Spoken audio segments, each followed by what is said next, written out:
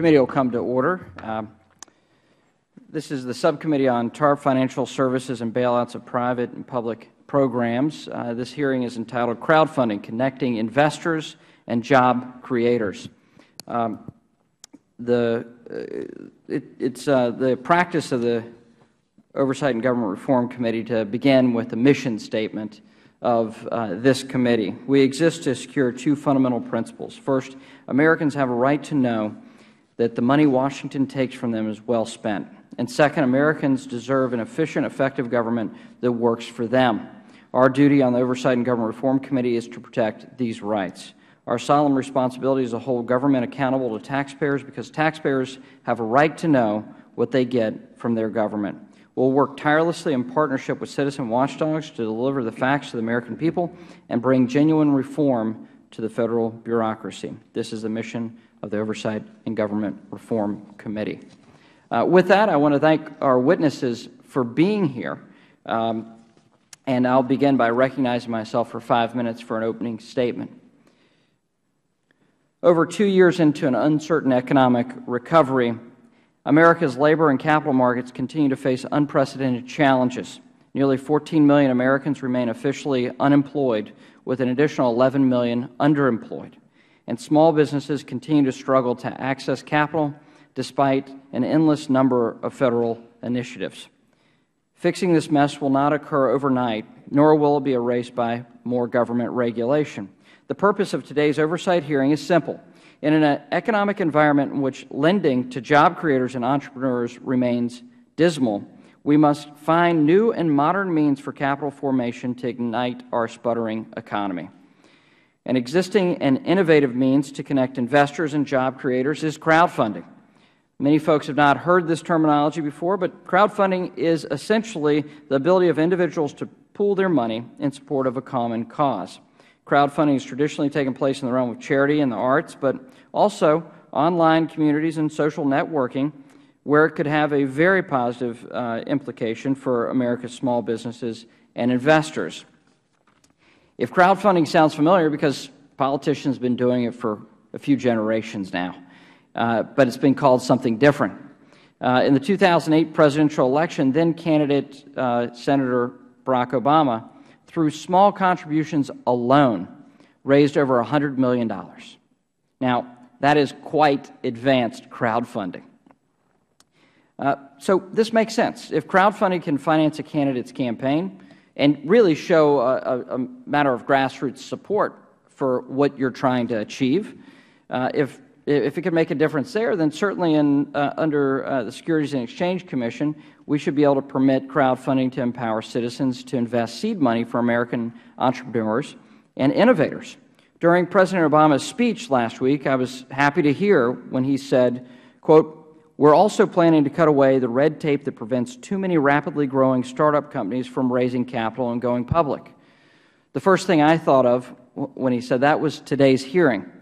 But I thought, well, of course not. That's not exactly what he's going to be talking about. The next day, when the White House released the details of the President's plan, in bullet point form, I mean sort of the broad brush of it, he used the term crowdfunding. And so it's very timely that we're having this hearing, and I don't think the White House coordinated with my schedule. But I applaud the President for finally recognizing the regulatory red tape has kept American startups from raising capital and hiring workers. This has never been a secret. Unfortunately, news and information travels a bit slower over at the SEC. Despite recent efforts to relax rules on general solicitation and quiet periods overall, the SEC has resisted calls to modernize securities regulations to meet the needs of today's economy. For instance, recent studies show that most startups use lines of credit, such as credit cards or home equity lines, in the first step to finance their business. The difficulty with this is twofold. Fewer people have access to credit lines or home equity sufficient to start a business. And second, small businesses using a credit card with high interest rates, it makes it tremendously difficult to finance a new business. That's exactly how my dad started his business. You know, these ideas often don't make it past the dinner table for small businesses. We want to make sure that they have this access, this opportunity to get their friends and their neighbors involved in this process. By updating regulation for today's economy, conventional barriers to raising capital can be a thing of the past. As recently as 2009, 2 ad executives started a crowdfunding campaign called buyabeercompany.com to buy Pabst Blue Ribbon Beer Company. Many folks call it PBR. But illustrating the true potential of crowdfunding, they were able to raise over $200 million in pledges from over 5 million individuals through social networking sites such as Facebook. The average pledge was just $40, demonstrating the impact of even small donations. However, the SEC shut it down due to outdated, what I believe are outdated regulations. This example and thousands like it highlight the fact that America does not lack the ideas or creativity to get this economy moving again. It simply lacks access to capital. To rectify this tragedy in American innovation, I introduced the Entrepreneur Access to Capital Act, H.R. 2930, yesterday. This bill simply heeds the President's call to cut red tape for startups and allow everyday investors to connect with entrepreneurs. In today's fast-paced world of innovation and innovators, all Americans, rather than just banks and venture capitalists and so-called qualified investors, high-net-worth individuals, should be able to invest in the next Google, Apple, Facebook, their local coffee shop, or their favorite beer company. And I'm interested to hear from the witnesses today. I'm so happy that we have got such a great panel, and I look forward to your testimony. And with that, I recognize the Ranking Member, Mr. Quigley of Illinois, for 5 minutes. Thank you, Mr. Chairman. Thank you for calling this hearing, for our witnesses being here today. We are in agreement. Job creation must be the #1 priority of Congress. But for businesses to expand and hire new workers, they need resources. They need capital.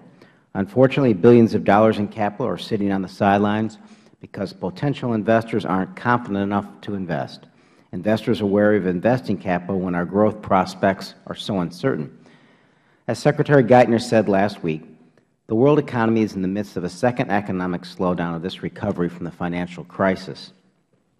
This is why last month 0 jobs were created and the unemployment rate remained over 9%. What this means is that we have to consider any and all ideas for raising capital to invest in new businesses and hire American workers. Crowdfunding is one such idea. It is an innovative proposal for raising private capital through the power of the Internet. Crowdfunding uses small investments from often non-traditional investors to fund startup ventures. This is extremely important because these smaller startups often go unnoticed by bigger institutional investors. To the extent that crowdfunding can match ready capital with quality investment opportunities, it will be a success. I believe our witnesses will convince even the skeptics among us that there is enormous potential here for job creation and a stronger, more vibrant economy. Still, even though most of us would use crowdfunding to jumpstart a new tech company or a small neighborhood business, there are legitimate concerns that exempting crowdfunding from securities regulations would open or expand opportunities for fraud. Just as water standards keep our water safe to drink, financial regulations protect us against unsafe financial products. According to SEC Chairman Shapiro, the SEC has a dual mandate to facilitate capital formation and protect investors. In facilitating capital formation, we must ensure that we do not leave investors vulnerable to fraudulent financial products. That is why the SEC maintains strict registration and disclosure requirements for securities advertised through a general solicitation. In the words of Supreme Court Justice Louis Brandeis, sunlight is the best disinfectant. Exempting securities from these registration and disclosure requirements is a decision that cannot be taken lightly. The key is finding the balance between these two objectives of capital formation and investor protection. Crowdfunding might also expose ordinary investors to a level of risk that is unacceptable when not accompanied by standard registration and disclosure. The reality is that many of these startups will fail and cause the investor to lose his or her entire investment. We have to be careful to ensure that investors fully understand the risk of investing in these financial products. My goal today is to find answers to some of these unresolved questions. What is crowdfunding's potential for capital formation and job creation? What is the potential for fraud through crowdfunding? What common sense steps can we take to minimize fraud and protect investors? What risk will investors be exposed to through crowdfunding, and are these risks acceptable? What other steps can we take to facilitate capital formation and job creation? I again want to thank the Chairman for calling this timely hearing, and I yield back. I thank the Ranking Member. I'm going to keep the introductions short since we have such a substantial panel. Suffice it to say, we have an academic, we have folks involved in crowdfunding, and then we have a representative from the SEC. So I'll go through the introductions, and then we'll swear you in, and we'll get started with opening statements. Ms. Meredith Cross is the Director of the Division of Corporate Finance at the Securities and Exchange Commission. Ms. Dana Mauriello is co-founder and president of Profounder. Mr. Jeff Lynn is Chief Executive Officer of Seedrs Limited. Mr. Sherwood Neiss, is co-founder of FLAVORx. Mr. Michael Migliozzi is the managing partner of Forza Migliozzi. You can correct me on that. Okay, I'm sorry. I had it written down wrong. But Professor Mercer Bullard is the Associate Professor of Law at the University of Mississippi School of Law. Thank you all for being here. It is the policy of the Oversight and Government Reform Committee that all witnesses be sworn in. So if you'll please stand and raise your right hand. Do you solemnly swear or affirm that the testimony you're about to give is the truth, will be the truth, the whole truth, and nothing but the truth? Let the record reflect that the witness has answered in the affirmative. You may be seated. So in order to have time for discussion and questions, if you could please keep your opening statement to 5 minutes. You'll see by the lights in front of you, green means go, yellow means whoa, and red means stop. Whoa is a technical term. I'm sorry to use that. But we'll first begin with Ms. Cross. You're recognized for 5 minutes. Chairman McHenry, Ranking Member Quigley, and members of the subcommittee, I'm pleased to testify on behalf of the Commission on the topics of crowdfunding and capital formation. The SEC's mission is to protect investors, maintain fair, orderly, and efficient markets, and facilitate capital formation.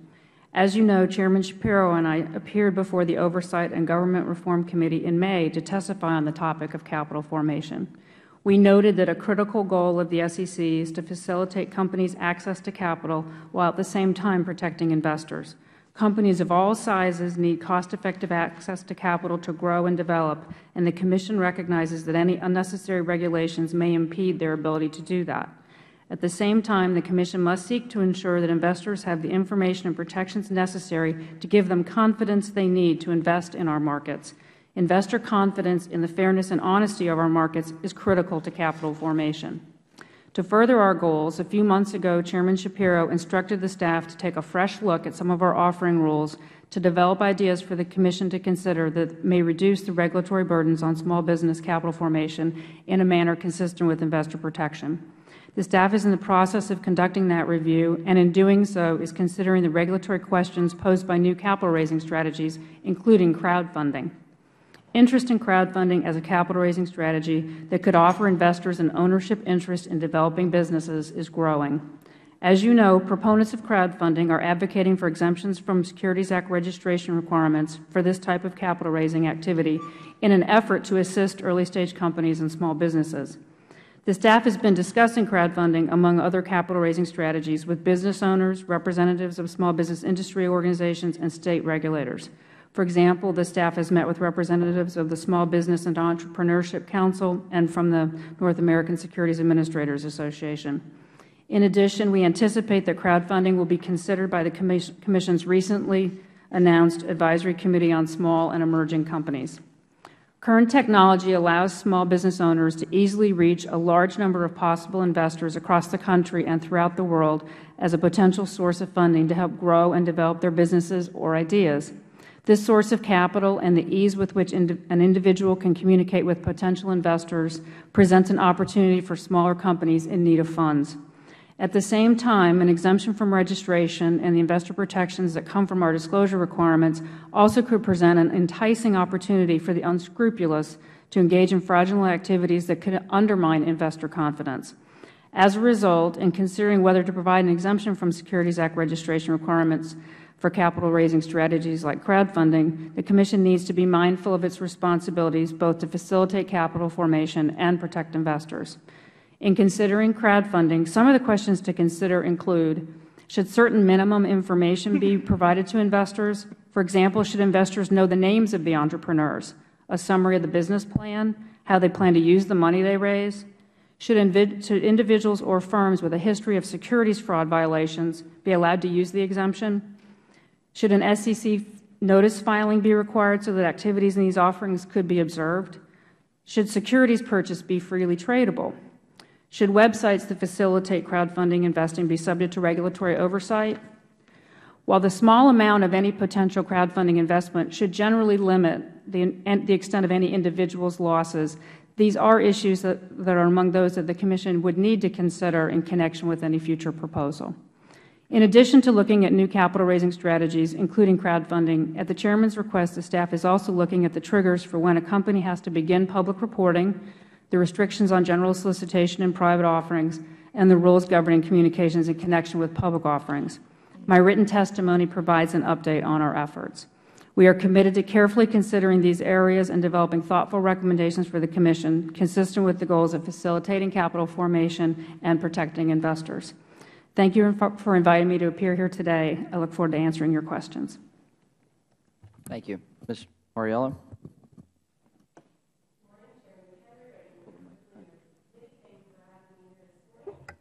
My name is Dana Mauriello. I'm co-founder and president of Profounder, which I started with my co-founder Jessica Jackley, who's also the founder of Kiva, one of the first peer-to-peer micro-lending sites. We started in August 2009, a platform to allow entrepreneurs to raise investment capital from their communities. One of the case studies that we saw that inspired us to start this business was two of our classmates at the Stanford Graduate School of Business that had a new technology startup that they were beginning, and they were looking to the classmates to see if those classmates wanted to contribute investment capital. We're a very tight community of about 350 students, so we know each other well after 2 years of being in class together. And within 24 hours, 60 people in that class said they wanted to put in the $1,000 cap that those entrepreneurs had set to invest. This seemed like a beautiful story, but unfortunately their lawyers let them know that this was impossible, in their words. And when the entrepreneurs pressed, as entrepreneurs tend to do, they found out that it was quote-unquote impossible because those investors were unaccredited. We had student debt. We did not meet the accreditation requirements. There were also more people than the lawyers felt could contribute. So the entrepreneurs pushed, and eventually the lawyers came back with Reg D 506, which would allow 35 of those investors to contribute that $1,000 minimum. That answer took 4 months and $20,000 to achieve. That was an incredible inefficiency that Jessica and I witnessed, and that's what really got us thinking about how could this be possible, that an entrepreneur with a great idea in a community that has the capital and wants to support them would have something standing in the way of being able to meet each other. And looking back at my own personal history with small family businesses, none of them would have gotten off the ground without Uncle Joe, Uncle Gene, and a lot of other friends and family members contributing. So this seemed like a very logical answer. So we started Profounder with the vision of allowing businesses to access capital and access resources with the support of their community. The solution that we came to after a year of legal research with many counsel was Regulation D 504, a securities exemption that allows entrepreneurs to raise the capital if it's less than $1 million. It's coming from people you have a substantial pre-existing relationship with, and you follow state-by-state blue sky laws. Here's how we did that. Entrepreneurs came to our platform, created a pitch. They created their term sheets. We offered 2 term sheet templates, either equity or revenue share, but it could have been anything that was a security. And then we had a compliance calculator that allowed entrepreneurs to say, here are the people who I want to invite, and we would spit out, here are the laws, here are the notice filings, here are the filing fees that you need to pay. And that was no easy task because these blue sky laws, which are different in every state, are completely interdependent on each other as well. If you have 1 investor from Connecticut, you can only have 10 investors in Colorado. So that was a bear to both navigate, make a technical solution for, and explain to our entrepreneurs. But we did. And we had some amazing success stories that I'm very proud to share. Bronson and the Chang family in Honolulu, they were able to open their second shaved ice store by raising $54,000 from 19 investors. That included Bronson's freshman year roommate at USC, their best customers at the shop, and all of their friends and family. Mark at Cubic Motors was able to start a motorcycle company in San Francisco with the help of his fellow motorcycle enthusiast friends to raise $50,000 from 16 investors that all got these businesses started and off the ground. They're now raising additional rounds of capital. At least 2 of our entrepreneurs have gone on to raise angel capital now. But we also faced challenges. We faced a lot of challenges. And the one that I'm most eager to talk about as an expert here is the challenges that these companies like ours that are facilitating crowdfunding face and how those challenges can be alleviated. We were approached by the Department of Corporations of the state of California to investigate our operations, and they came to the conclusion after months of conversation that we needed to be a broker-dealer to be facilitating these transactions on the site because we were providing form templates, because we had term sheets that people could take advantage of on the site. Whatever regulation ultimately goes into place for crowdfunding, I think it's critical to consider what can be done for companies like ours to help facilitate. If we need to be broker-dealers, there is no way that we can help the small entrepreneurs like Bronson and his family shaved ice shop in Honolulu because the due diligence requirements on us will be too high and too onerous for us to be able to serve that smaller client who has the greatest potential to really make a difference, create jobs, and spur the economy. Furthermore, another problem that we faced was definitions. There was no clear definition for us of friends and family, of substantial pre-existing relationship. There was no definition for us of sophisticated investor. Because of those lack of definitions, it made the law extremely difficult to implement, and it made it very difficult for the counsel of the entrepreneurs that we're working with to get on board and feel comfortable with these changes. In conclusion, thank you for having me here today, and I look forward to answering your questions. Thank you. Mr. Lynn. Chairman McHenry, Ranking Member Quigley, honorable members of this subcommittee. My name is Jeff Lynn, and I'm CEO and co-founder of Seedrs, a forthcoming equity crowdfunding platform based in London. I'm also a U.S. securities and corporate lawyer by background, having practiced with the international firm of Sullivan & Cromwell in both New York and London. I want to thank you for inviting me to testify today on this very important and timely topic. Seedrs will allow entrepreneurs to raise up to £100,000 in equity capital from the crowds through an online platform. We like to think of it as Kickstarter with returns instead of donations, or Lending Club with equity instead of debt. Details of how the platform works are set forth in my written testimony. We have applied for Seedrs to be authorized by Britain's Financial Services Authority, and assuming we are successful, it will be the first equity crowdfunding platform anywhere in the world to be expressly approved by a major securities regulator. We will launch initially in Britain only, with the aim of rolling out through the rest of the European Union shortly thereafter. When my co-founder and I designed this model, we examined both the U.S. and Britain as our potential first target market. Both had positives and negatives, but the overriding consideration was that current U.S. securities laws would present an insurmountable obstacle, whereas securities regulation in Britain is significantly better suited for this type of financial innovation. We are very excited about making crowdfunded equity finance available in Britain and eventually across Europe. Nevertheless, it is highly encouraging to see that some lawmakers want to consider rule changes that would allow equity crowdfunding platforms like Seedrs to operate in the U.S. as well. I believe this is a very positive development, as it will open a powerful tool to American entrepreneurs and investors alike, and could prove to be a key factor in boosting the economy and creating jobs throughout the country. At the same time, it is important that any rule changes be considered carefully, and in particular that a balance be struck between keeping administrative burdens low enough for these platforms to be viable, while still maintaining sufficient investor protections. I've laid out in my written testimony a few thoughts on how best to strike that balance based on our experience in building Seedrs. I'd like to briefly summarize the 3 main ones here. First, we think it is important that equity crowdfunding platforms be subject to some degree of regulation. This does not need to be highly burdensome. There are categories of regulation currently in existence that small businesses have been able to comply with, such as FINRA broker-dealer registration and SEC investment advisor registration, and those could be used as a starting point, albeit they would need significant adaptation. In the absence of any form of supervision, though, there's too much scope for a crowdfunding platform that lacks efficient systems and controls to cause harm to investors. And as importantly, many investors simply will not use platforms that lack a regulatory seal of approval. We have been told repeatedly by potential Seedrs investors that the fact that we will launch only after becoming FSA authorized is absolutely crucial to their decision to use us. Second, we would be against imposing a limit on how much an investor can invest in a particular startup. These platforms can only function if larger investors are able to participate alongside smaller ones, and a per-investment cap risks unnecessarily excluding larger investors. At the same time, there are better ways of making sure that investors understand the risks involved and do not get in over their heads, such as capping aggregate investment based on the investor's declared net worth and requiring investors to complete a questionnaire showing their understanding of the risks. Seedrs will do both of these. Finally, we think that equity crowdfunding platforms will be most effective where they are actively involved in executing the investment transaction and managing the investment after completion. The greatest risk to investors when investing in a startup comes not when the startup fails, but rather when it succeeds. Any sensible investor knows and accepts that the odds are significant that the business will not work out and there will be no return of capital. However, if the startup succeeds, but due to a flaw in the way the investment was structured or managed, the investor does not get the benefit of that success, that is a much bigger problem. This is why Seedrs will provide a substantial level of intermediation as part of its service, including legal due diligence, subscription agreement negotiation, and post-completion management. We expect that other successful platforms are likely to do the same. We do not think that these services need to be required by law, but it is important that whatever set of rules is adopted for crowdfunding, they at least allow for and perhaps even explicitly authorize a meaningful level of intermediation. To conclude, Mr. Chairman, I am both encouraged and excited by the prospect of equity crowdfunding becoming a reality in the U.S. I hope the thoughts and insights I have shared from our experience will prove helpful as consideration of rule changes moves forward.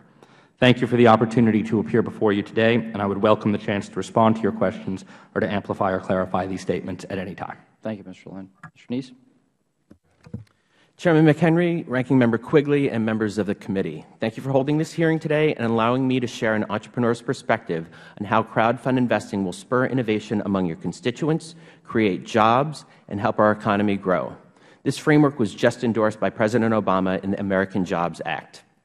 My name is Sherwood Neiss, and I'm an entrepreneur who started and sold the 3-time Inc. 500 company and is trying to raise capital for 2 more. This is my 3rd time I have given congressional testimony on the hurdles related to capital formation for entrepreneurs and small businesses. This testimony was written in conjunction with my co-founders of the Startup Exemption, Jason Best, a 2-time Inc. 500 entrepreneur, Zachary Cassidy-Dorian, and Karen Kerrigan of the Small Business and Entrepreneurship Council. I'm going to discuss 3 things. First, how crowdfund investing solves the problem of connecting entrepreneurs to capital.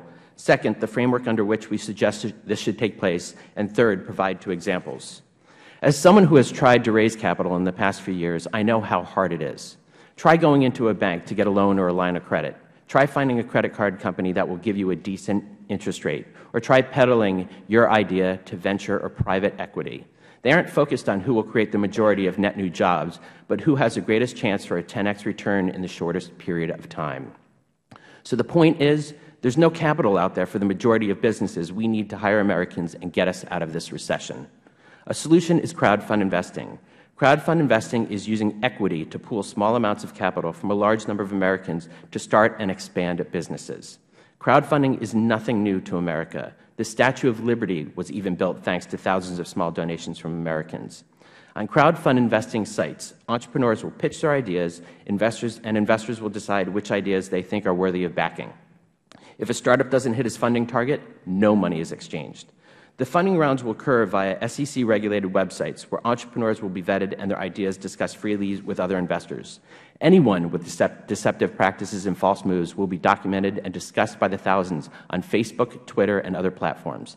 Time and again, we see if you make a false move on the Internet, it will only take hours before millions of people know about it. Successfully funded businesses will not only benefit from the capital, but the collective knowledge, experience, and marketing power of the people who have a vested interest in making sure the entrepreneur succeeds. Successful businesses will also create jobs. The complete rules of our framework are in my written testimony, but here are 6 main points. First, we propose the creation of a funding window of up to $1 million for entrepreneurs and small businesses. Second, investors would have to acknowledge that the risk involved in this type of investment and that there is no guarantee of return. Third, once they acknowledge the above, they can choose to invest. However, investments via this window would be limited to $10,000. Fourth, because of the size of the crowd and the anticipated small dollar amounts invested, we propose eliminating the 500 investor rule as well as broker-dealer license requirements. Fifth, due to the limited size, these offerings should be exempt from costly state registration. And sixth, general solicitation should be allowed only on registered Internet platforms where entrepreneurs, investors can meet, and people and ideas can be vetted by the crowd. Standardized-based reporting will be used to submit information to the SEC about small businesses utilizing these platforms. CFI is being used in other countries successfully, including the UK, France, Hong Kong, and China. Over the last 5 years, over $300 million has been donated on U.S. crowdfunding-type sites for art-related projects or entrepreneurs in the developing world. Just think what could have been accomplished if we used those same dollars to fund jobs and innovation in the United States. Here are two examples of where people have donated money to support an entrepreneur. Imagine how many more companies we could fund if these same investors were given the potential for a return on their investment.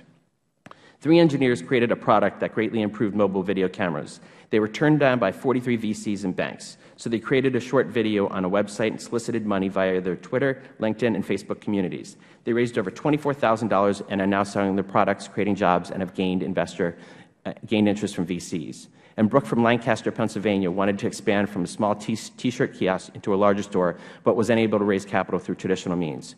So she created a video and raised $15,000. Now she has a standalone store and has hired more employees. These are just 2 stories, but thousands are waiting. Based on estimates from the SBA and the Kaufman Foundation, we believe CFI can generate over 500,000 companies and over 1.5 million net new jobs over the next 5 years. Americans should be allowed to invest in their communities. Today, technology makes this a possibility. The Internet, with its transparency and accountability, will make this concept thrive. In turn, the crowd will fund the ideas they believe in, and these ideas will be the launching pad for thousands of worthwhile businesses. Both parties agree on the importance of getting capital to our entrepreneurs. Our framework is a zero government cost proposal to accomplish it. Thank you for your time. I look forward to your questions. Thank you. Mr. Migliozzi.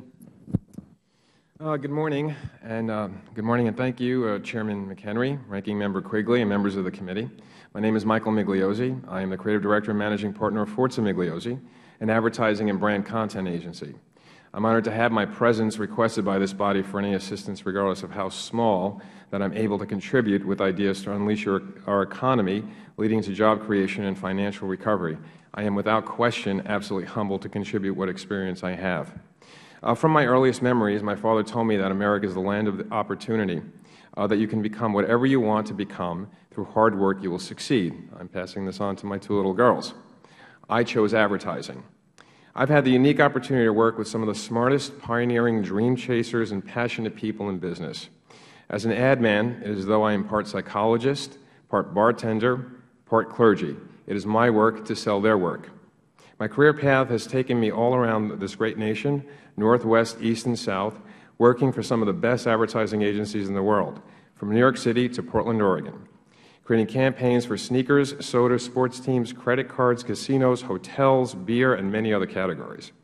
For an ad man, the struggle and battle is to get to the reward of the big idea. The 24/7 quest to solve the problem at hand is never ending. I came to realize that this is the struggle of the entrepreneur as well. A 24/7 cycle of commitment to your dream, the risks that might never see a reward, the fight to battle or fear of failure, or maybe to look failure in the face and tell it to take a hike.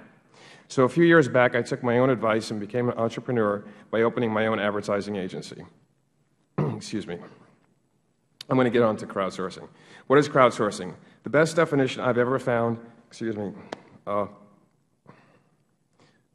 give me a moment. What is crowdsourcing? The best definition I've ever found, I'm going to have to pass for a moment. We'll come back to you to finish up if that's all right. And if you need some more water, we'll. Yes. Okay. Thank you. You just need water? Mr. Bullard.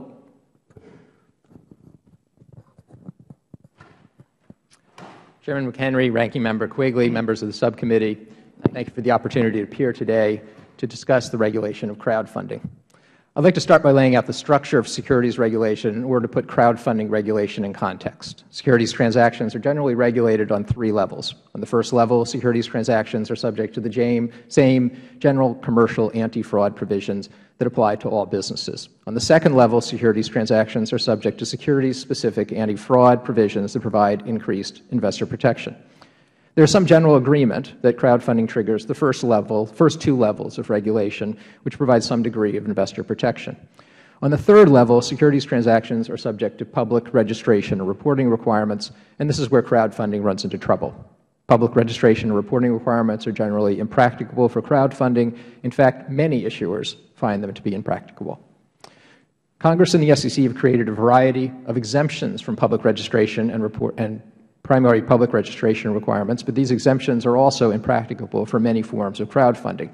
And the most significant problems are generally that some form of disclosure document is required, and there is a general prohibition against solicitations and advertising in connection with the sale of securities. So the regulatory question as to crowdfunding is whether it would be appropriate to liberalize one or more existing exemptions or create a new exemption to accommodate crowdfunding. I think that the answer should be yes for the archetypal crowdfunding program. This would be offerings in which investors' individual investments were limited to a small amount, $100 or $250. The total amount of the offering did not exceed, for example, $100,000. For such de minimis investment amounts, registration and reporting requirements should not apply.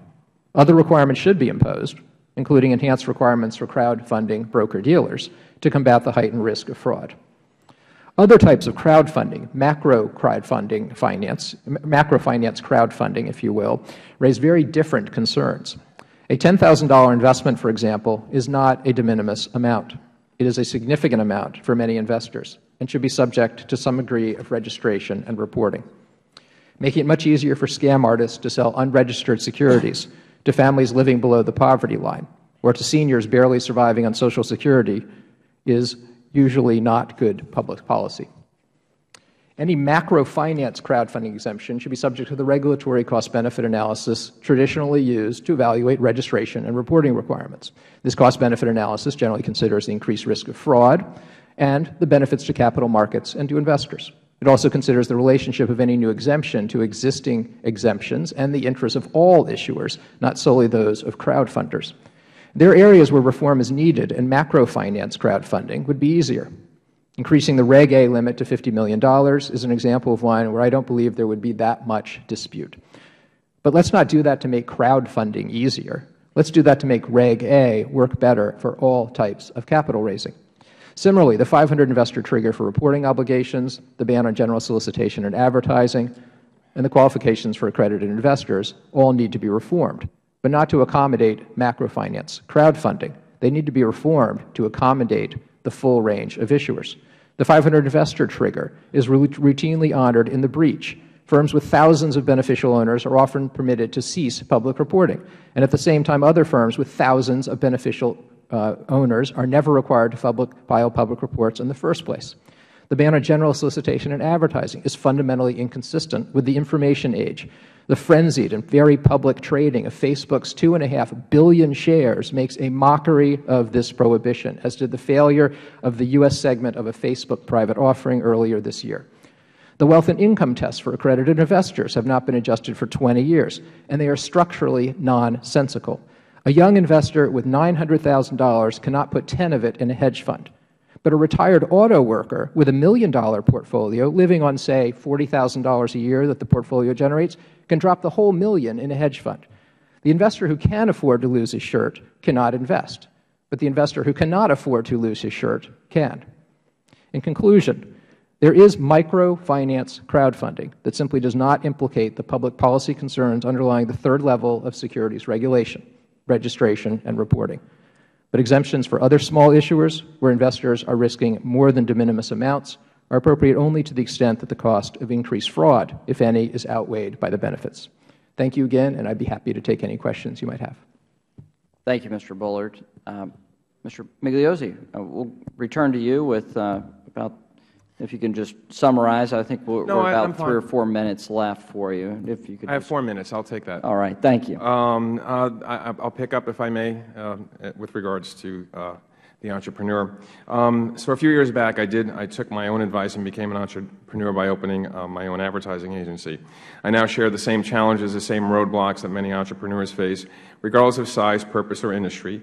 My business is wholly dependent on other businesses' need to sell their product or services. They dependent on an end consumer to sell to, the consumer a paycheck to spend with. As we've seen, this cycle, or the gears of this cycle, have locked up. Crowdsourcing and advertising. What is crowdsourcing? The best definition I have ever found goes something like this. It is a neologistic compound of crowd and outsourcing for the act of taking tasks traditionally performed by an employee or contractor and outsourcing them to a group of people or community through an open call to a large group of people, a crowd asking for contributions. Apparently, I've been doing this for quite some time. We'll go on to buy a beer. This is fun. In the fall of 2009, I read a... Just take your time. It's okay. All right. I'm having an allergic reaction to medication.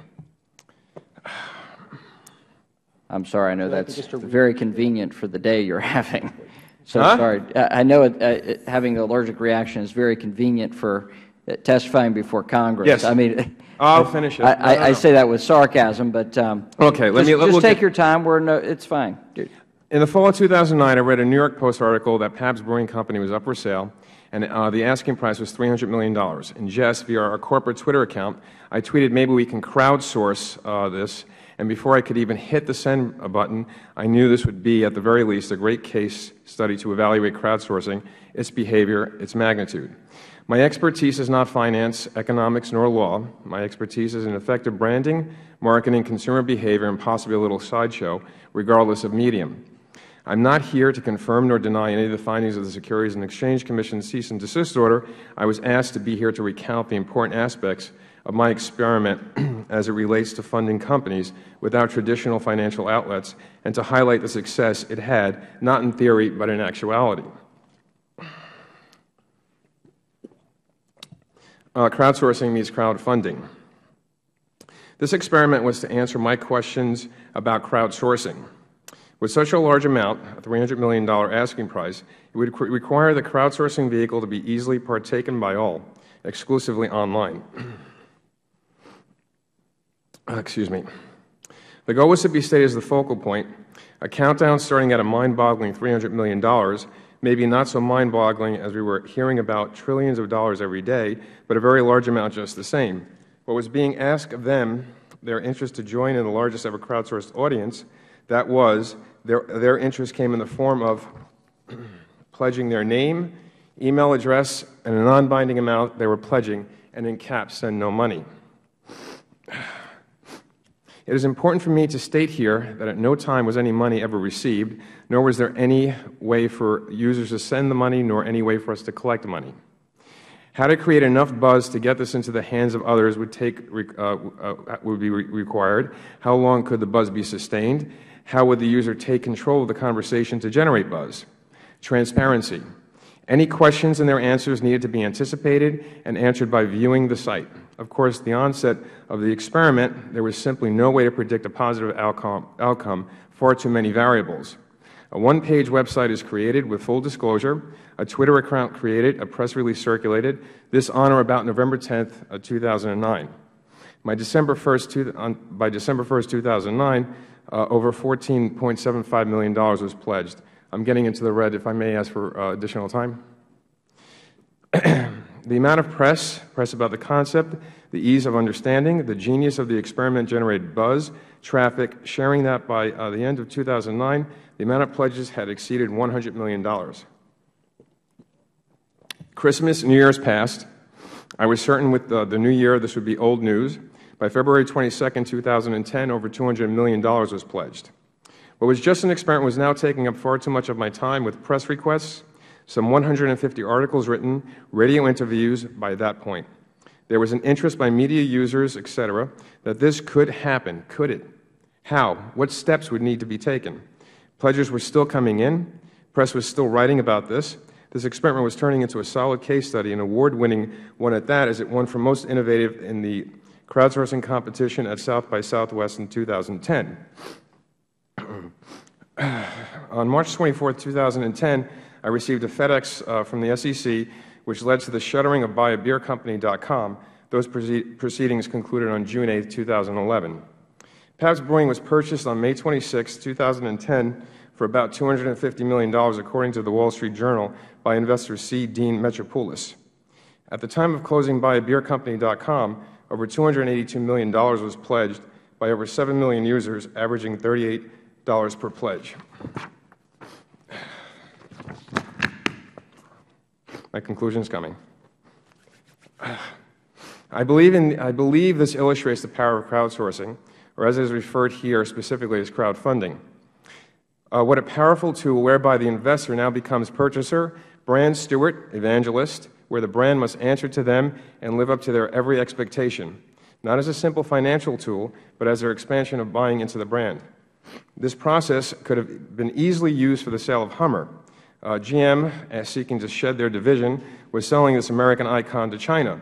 Well, that $150 million fell through. I can't help but imagine if crowdfunding couldn't have not only saved this brand, but the jobs, the dealerships, the money spent on R&D, the equity built into the marketing and brand loyalty by simply opening this up to the general public. What had started out as an experiment to test the hypothesis of the power of social media and the propelling of a crowd toward a common goal had become a concrete and plausible way to do business in a landscape which moves rapidly and without harness. For my purposes, it gave me invaluable information on consumer behavior. Hopefully other aspects of this can provide light on how we can utilize this to fund, build, expand businesses, the economy leading to job creation. The possibilities of crowdfunding for starting, expanding, and purchasing companies are never-ending. Thank you. Thank you. And I understand the pressure of testifying and at the same time having a health issue as well. So we certainly understand that. I'll begin my question. I'll recognize myself for 5 minutes. Votes being called on the floor, so we're going to try to get through our first round of questions and come back for more. Ms. Cross, the President outlined in his speech and then the Administration issued the following: reducing regulatory burdens on small business capital formation. The Administration also supports a, quote, crowdfunding, end quote, exemption from SEC registration requirements for firms raising less than $1 million with individual investments limited to $10,000 or 10% of the investor's annual income, and raising the cap on many offerings, Reg A, that Mr. Bullard testified about, from $5 million to $50 million. This will make it easier for entrepreneurs to raise capital and create jobs. Can you describe the SEC's perspective on the President's recommendation in terms of the crowdfunding portion, not the Reg A, but if you could describe the SEC's perspective on this? Thank you for your question.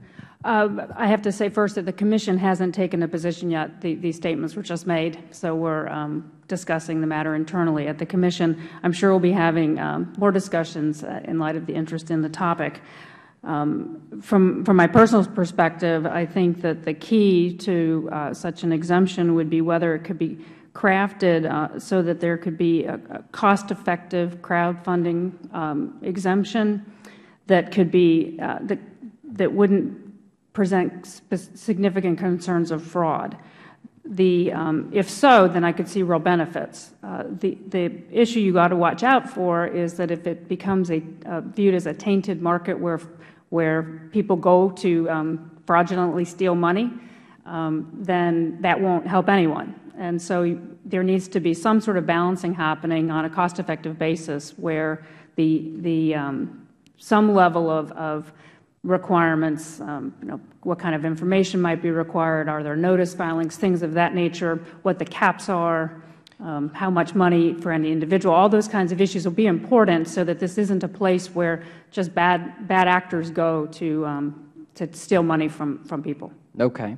And so would an annual audit be one of those considerations? That's an interesting question. I don't know that an audit is what I'd be thinking of. I was thinking more in terms of oversight of those operating the site so that at least someone is keeping track of that these companies actually exist, that the money is coming from investors to these companies. Those sorts of things that would give you a pause if somebody just opened up a website and took money and then disappeared. That would be pretty awful. So what I was thinking of is not to use sarcasm, but which never happens today.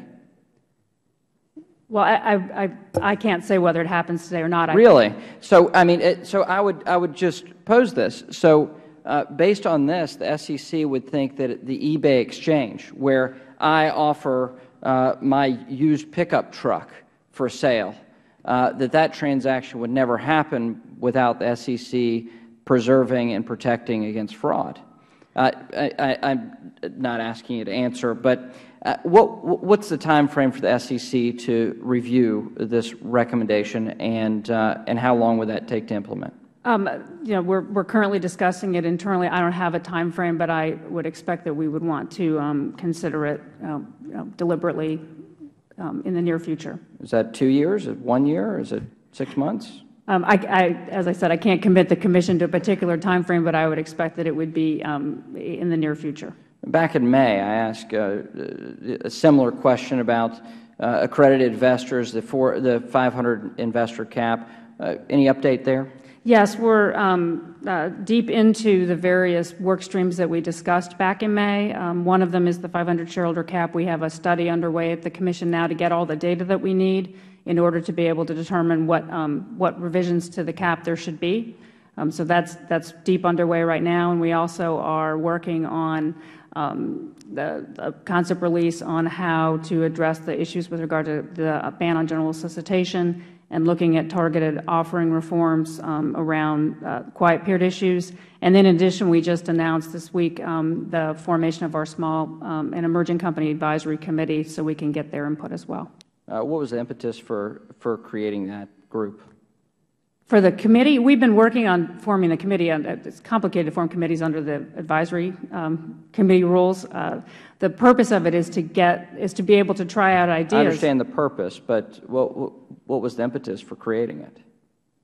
In order to be able to get I'm sorry, we've been in the process of forming it since many months ago. Okay. Okay. Do we have a time frame for when this 500 investor cap there'll be some resolution to it? I'd say because we have to do the study to get the data that we need to do an appropriate analysis, it will take a significant period of time, maybe sometime in 2012. Okay. Mr. Quigley is recognized for 5 minutes. Thank you, Mr. Chairman. Mr. Lynn, make sure I get this right. You had talked about allowing a dual set of investors, the high end as well as the low. Are you talking about the high end ones being under the normal rules or also under crowdfunding? No. On our platform, they'll all be under the exact same set of rules. Everybody will come in through the platform, whether they're investing £10 or £10,000 or £100,000 directly through the platform. The key point, and just to try to elucidate slightly, why it is important that we have the big investors alongside the smaller ones, is that platforms like this will not succeed if it's only $10 or $100 investments being made through them. What will happen is a business that is seeking capital will get a lot of interest. There'll be a high volume of investors, but to try to raise $50,000, $100,000 on the back of $10 or similar sized investments, the deals simply won't get closed. So for these platforms to function, for a marketplace to exist, we think that we need to be able to go after both the smaller investors, but also people who might traditionally be angels, but see a value proposition in investing through a platform like ours alongside the smaller investors. Why can't you do this in a dual system for the same sort of investment? Well, the whole point of the high-end investors having so much more regulation and control is because you're dealing with a lot more money. At least it's one of the elements of this. Don't you now run the risk, why would anybody go under the normal rules if they can the big ones can go under crowdfunding and it's... Well, two answers. First is, yes, you could do two separate systems, absolutely.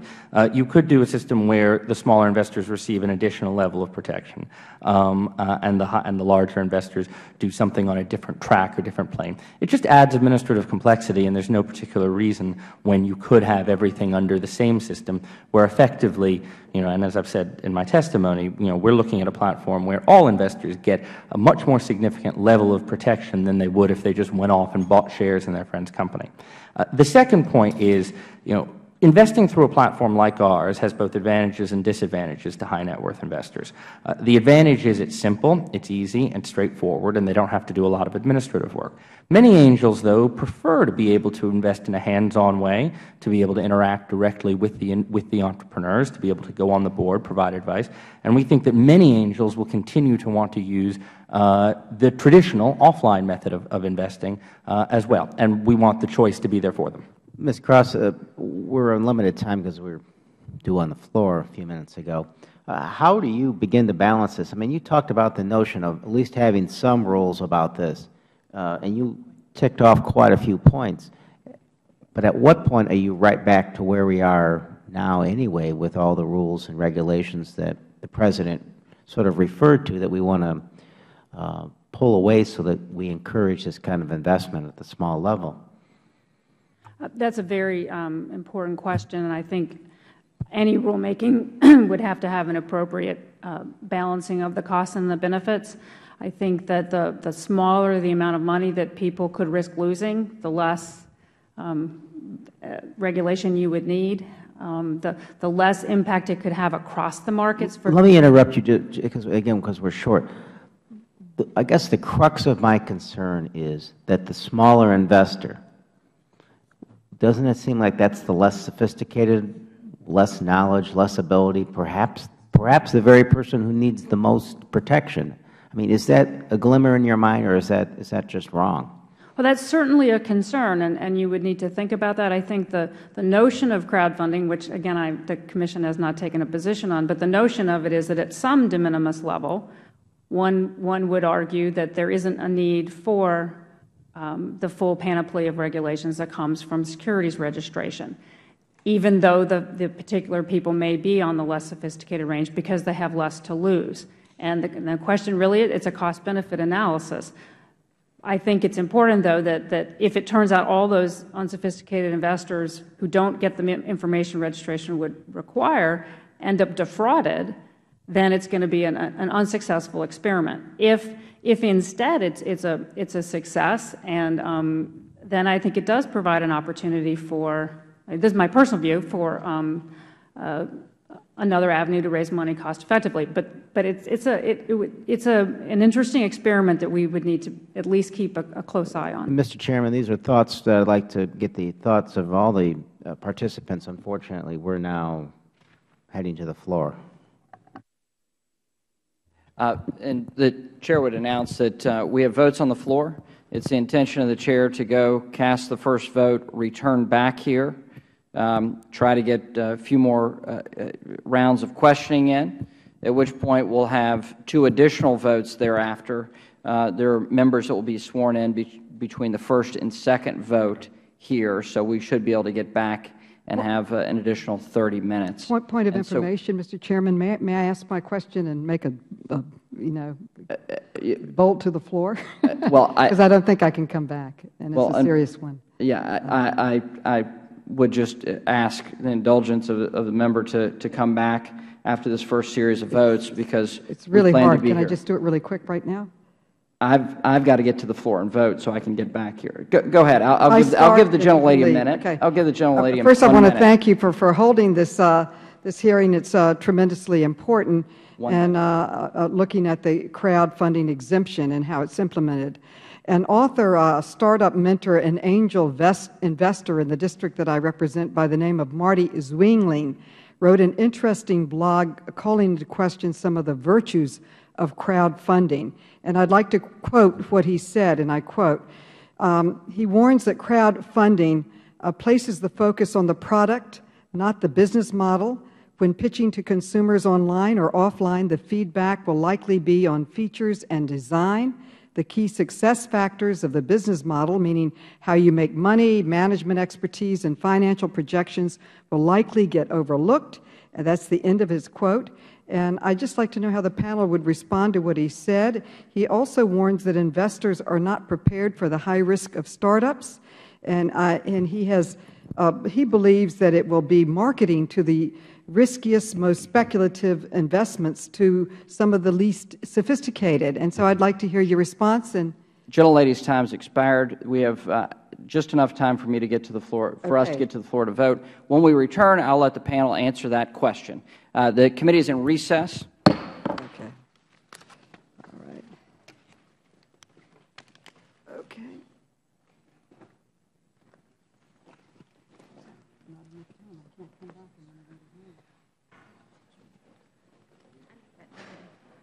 The name that she just mentioned. Marty's willing. Can you write it for me? Sure. I need the spelling. That should I spell it out there? No way, I don't know how to spell that.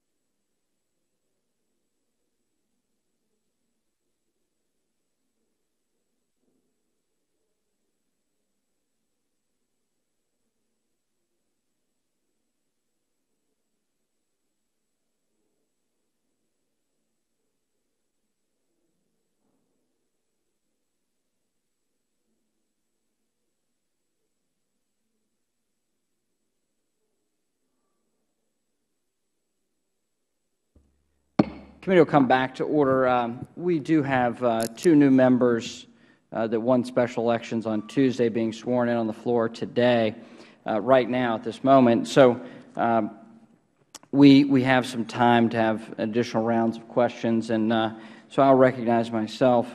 Well, actually, I'll let the panel answer my colleague Ms. Maloney's question, which pertains to fraud. If you could begin with that, if you can recall her question from 15 minutes ago. Ms. Gross? And we'll just go right down the panel. Yeah, I'll just quickly respond. I think that her question points out the point about whether investors will have access to the kind of information that they need, whether it's focused on the idea or the company in which they would be investing. And so whether that's through the rules of the platform or any other regulations, what kind of information would be needed at a minimum is an important issue. How would the SEC deal with that? I think it depends on the costs and benefits. I think at the lower levels of investing, fewer requirements may make sense. Higher levels, you would think perhaps you'd need more robust disclosure requirements. All right. So just to address the general issue of fraud, the idea has come up from numerous people about broker-dealership or the responsibilities of the facilitating party to do something. And Chairman McHenry, I think you brought up a good analogy with eBay, that if I'm going to buy a car on eBay, I'm not going to ask eBay to verify that the seller of that is legitimate. I'm going to look at the reviews. I'm perhaps going to call, get references, and use reputation. So this issue of fraud is certainly not a new one that we're facing with the idea of crowdfunding. It's a very old idea, and one that's been well-tested and well-proven what the solutions can be online, and proven that those solutions are more based around reputation and based around crowdsourcing information than on the facilitating party. So, for example, if we had been a broker-dealer at the time that some of these deals had gone through on our site and had to do due diligence, for example, I would have had to call to do reference checks the very same people who were doing the investments in the deal in the first place. They had much more information than I did at that particular time. Mr. Lynn? I mean, I think I agree with Dana, and I think an important point as well about fraud generally is that it is in the interest of every one of these platforms like ours to do everything we can to minimize the levels of fraud that occur, because it's bad for the market. If this becomes, as Ms. Cross said, if this becomes an environment in which sort of bad or fraudulent companies see this as a way to raise money, I'm out of business. So there's, whatever the regulation may be, we have a tremendous incentive, and we have with Seedrs put in place a number of very significant protections to try to limit that. Also, just quickly to address Congresswoman Maloney's point about investors not being sufficiently sophisticated or not understanding what they're getting into. Now, I firmly disagree with that. I think that while we do have a level of screening on the test to make sure that truly vulnerable people do not invest through the platform, it's not that hard to understand that investing in startups is a very high-risk, highly illiquid form of asset, and we think that a wide range of people are capable of and qualified to do so. I concur with that. I think Congresswoman Maloney was talking about people focusing on the product and the business model. I just don't get why we have to keep on pushing people down with a relentless assault on their intelligence. I mean, we're pretty smart people. I'm going to be partaking in these platforms. I have money tied up in an investment group. I know how to ask questions, and I know how to educate other people that would be investing as well. So by people like me partaking in this, we're just going to be educating more people, which is going to raise the bar and make it even safer for everyone. I come from the same position as yourself as far as eBay is concerned. I look at state lotteries. A dollar and a dream is probably one of the best taglines in New York State and known many, many years. And most of those people funding the lottery are not exactly sophisticated investors, nor are they sophisticated investors in casinos. Now, they're all hoping to gain. What we're doing, at least from what I'm understanding here, is we're preventing people from the possibility of huge opportunities to either elevate themselves up, whether it's a small amount of money or a large amount of money, and preventing them making this what we have, the land of opportunity, is now protecting you from fraud and therefore curtailing any possibility of getting yourself involved in a crowdfunding or a startup or riding it all the way up. Mr. Bullard? The answer to the eBay question, which is a good question, is really a structural one. The answer is that if we're going on 100 years legislators and regulators have treated securities transactions differently from other transactions. If they're not different, we should repeal the Federal securities laws. But this isn't a matter of crowdfunding regulation. That's fundamentally a matter of whether securities transactions are different, and I think they are. As to whether, for example, private offering requirements that you have accredited investors are an assault on the intelligence of Americans, again, it is so deeply embedded in the structure of the Federal securities laws to make paternalistic judgments about who's going to be allowed to invest in unregistered offerings. The idea that that's somehow just fundamentally questionable is not a crowdfunding issue. That's an attack on the very structure of the Federal securities laws. And maybe that's the way Congress wants to go, but let's not pretend it's anything other than what it is. It also shows, I think, the ignorance of people who are running good faith businesses and want to raise capital with respect to the amount of fraud that goes on the Internet and specifically with respect to securities. And there's no question that any liberalization of the exemption rules will result in some incremental increase in fraud. And no one likes to say it except for someone who's somewhat of a free agent, but regulation is about figuring out what the optimal level of fraud is. And you're going to get a lot of fraud. And if the bill, which I appreciate starts the conversation, is as written, made into law, you'll have a massive amount of fraud. And I can tell you, your crowdfunding market will cease to exist because the level of fraud will simply destroy any confidence in anyone other than an unsophisticated investor would be willing to participate in. So there's a level of discussion that we're just not recognizing here. It's about some of the fundamental assumptions about how securities transactions are regulated. And if that's what you object to, I think we need to put that on the table and have a conversation about that. All right. I recognize myself for 5 minutes. I thank you for answering that question.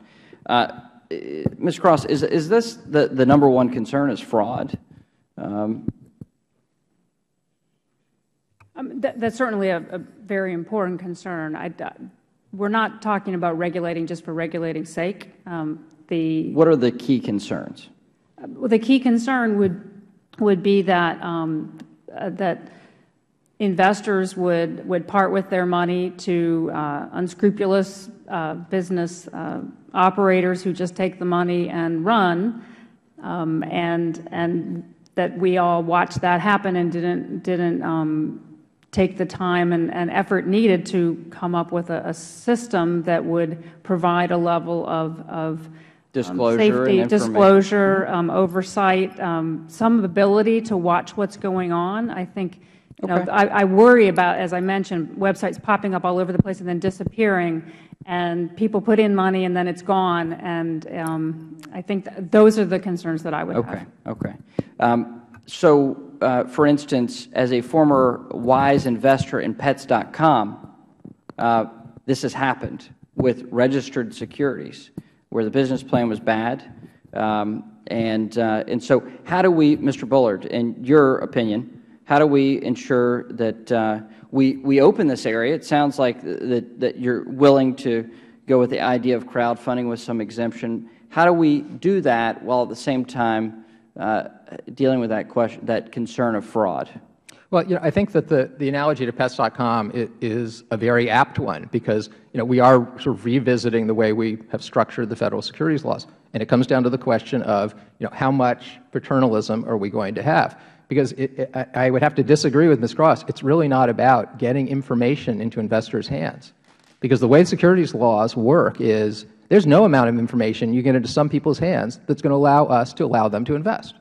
It is a prophylactic rule. It is not a, do you have enough information? Because a lot of these people simply, no matter how much information you give them, the Federal securities laws have decided they're not going to be allowed to invest in certain offerings.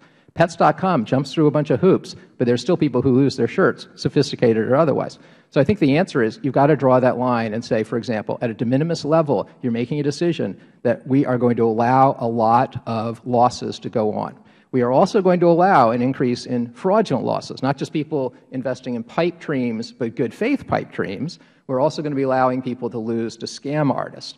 There's a question about confidence in the markets. There's a question about, how much do you want to make decisions for people based on individual liberty interests, which is a real value at issue here. And I think it's appropriate to draw a line and say, we're just not going to step in at some point.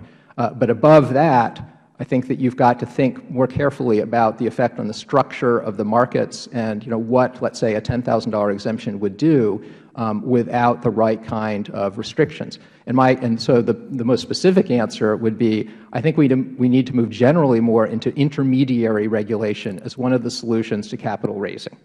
Okay. And the second answer is it's got to be kind of crowdfunding specific, which may militate for changing the triggers for registering as a broker-dealer. As I mentioned in my testimony, that's pretty much an all-or-nothing game. My time is short. So, sorry. Ms. Mauriello, Mr. Lynn, Mr. Neiss, can you respond to this concern?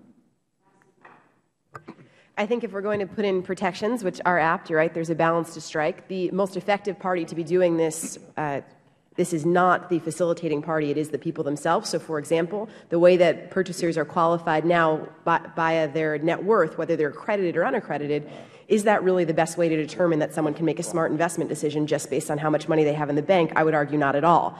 So redefining what qualified investors are in the context of crowdfunding, I think, is an apt path to go. For example, the sophistication laws, great intention there, but if they're not defined, they can't be used. Define sophistication, allow sophisticated investors, regardless of net worth, to be able to invest.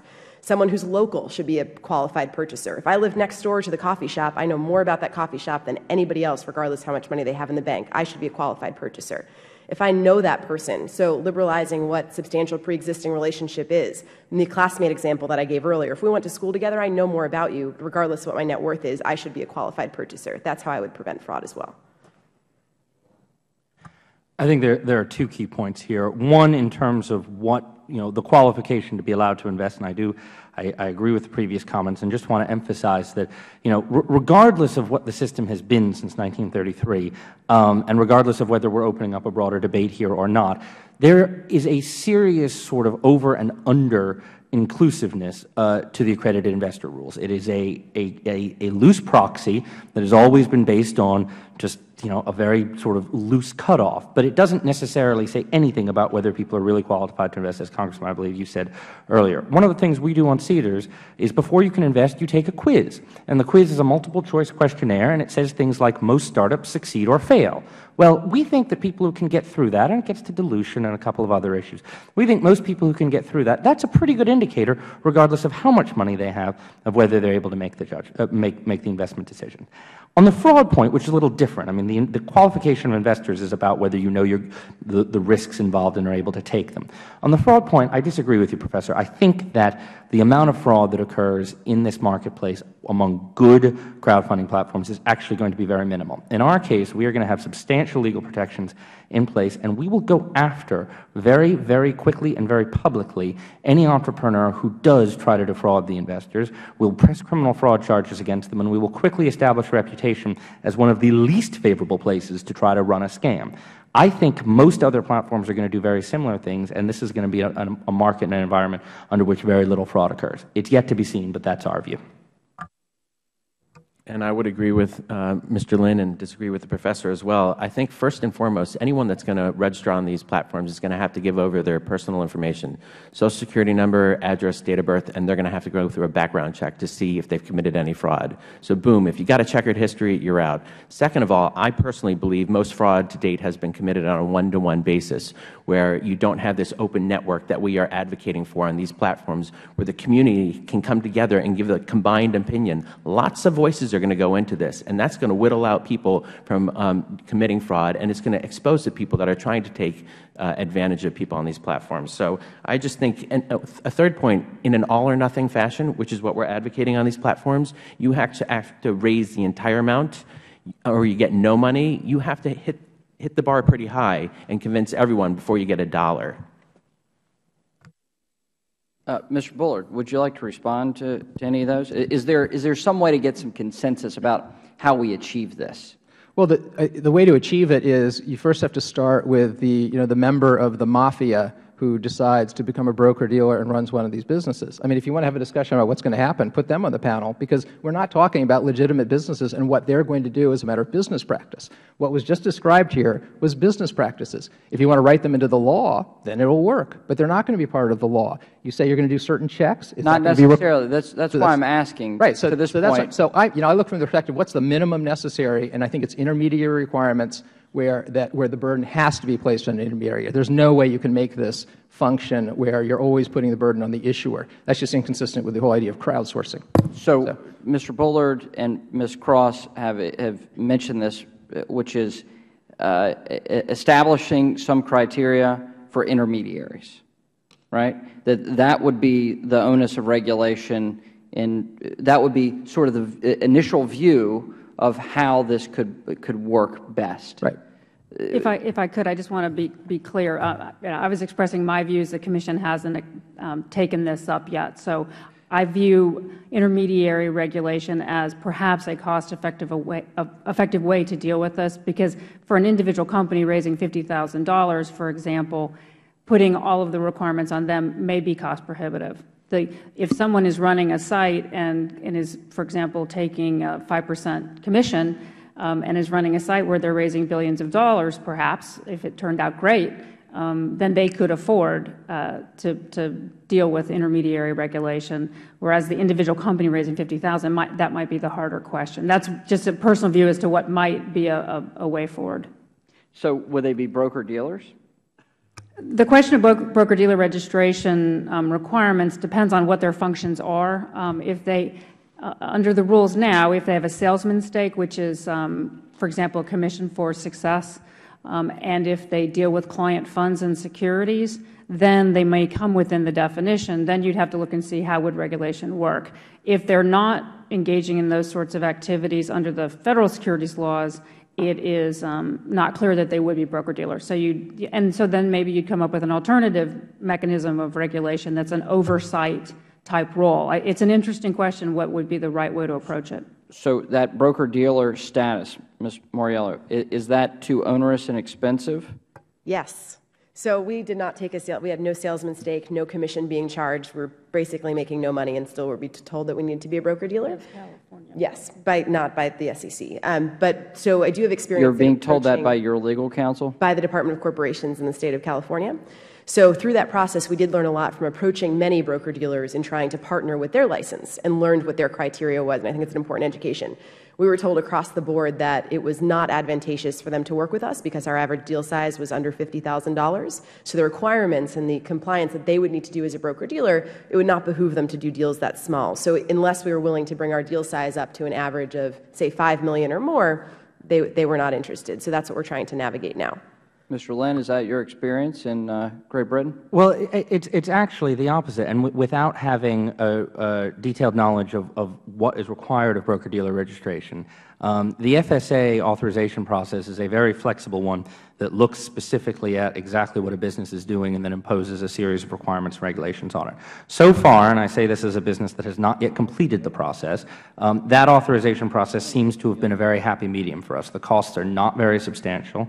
To give you a sense, the entire cost in preparing the application and filing it will be between £10,000 and £15,000, and our ongoing costs will be something like £5,000 a year, which is compared to our marketing and operating budgets aren't that overwhelming. That's reasonable. Is the SEC, is the question of being a broker-dealer, how many broker-dealers do we have in the United States, roughly?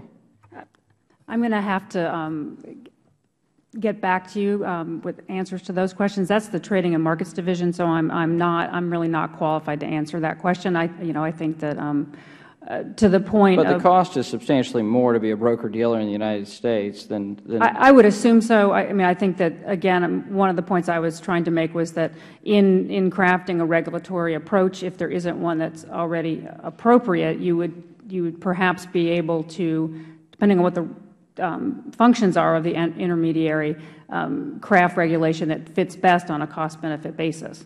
So I think it may be that it's scalable the way it is in London. I think that's a question that would need to be discussed.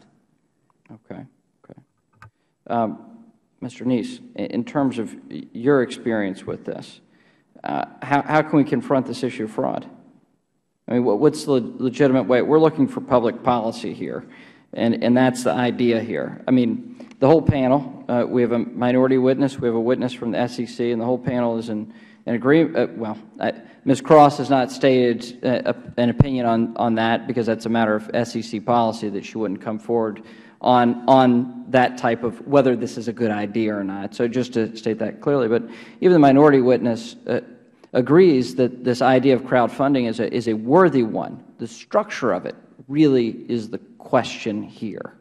And so I do want to get to the structural question. How do we structurally allow this to take place?